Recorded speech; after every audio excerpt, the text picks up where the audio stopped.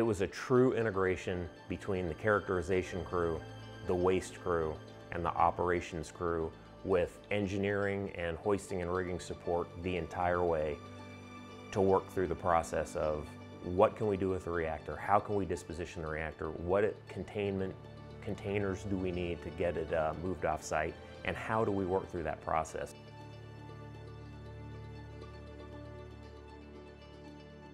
So the original disposition of the reactor was to store it as true waste for additional future processing at TWPC.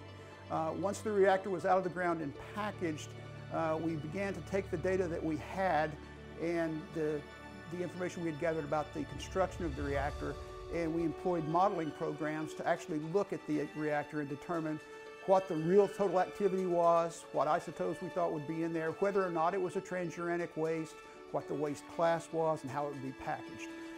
That takes a significant amount of time. The modeling, I think we used 5 different modeling programs, and we would cross-check them. Those are done by engineers that are then rechecked by engineers that are then rechecked by engineers to make sure that our calculations are correct. So the intervening months were really spent working through this process. The benefit was that by doing that, we were able to actually establish that it was a Class A waste, which is your lowest level of radioactive waste for disposal, and that it could go in an industrial package and be shipped to a commercial disposal site in Utah. It had very interesting radiological challenges, thus had very significant waste management, waste packaging challenges, which all get kind of put to bed today when that ships off. And so it brought a lot of very challenging, work control, work management. And it takes a workforce like the one we have that can do that kind of demonstrated work, and better yet, demonstrate their aptitudes as a learning organization. People are putting the effort in to make sure they're doing it right. They're analyzing the hazards, we've got the right controls in place, and then they're working just hours to make sure we do it right. You're going to see the reactor in totality,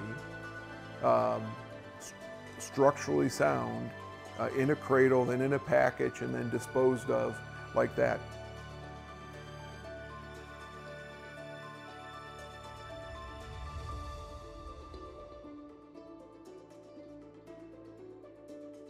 I think this is a big win for UCOR. It's always a milestone when you take a reactor down and you get it packaged and shipped off. We're working on the other ones at this point in time, getting them ready to do this in the future. It just shows us that we can do it. This is kind of new work for UCOR. Moving into reactor decommissioning and hot cell decommissioning is different than what we've done in the past.